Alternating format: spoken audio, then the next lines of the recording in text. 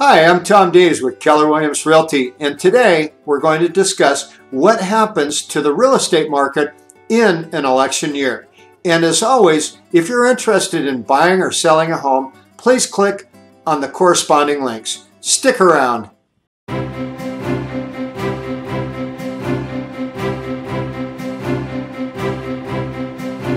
Welcome back.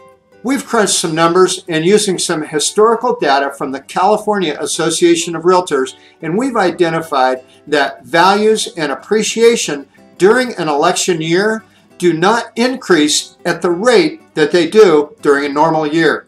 And looking at some local numbers with some trend graphics in our local market, to give you an example, the number of homes going on the market month over month has increased at 10%. So in other words, there's 10% more homes going on the market now than went on the market last month.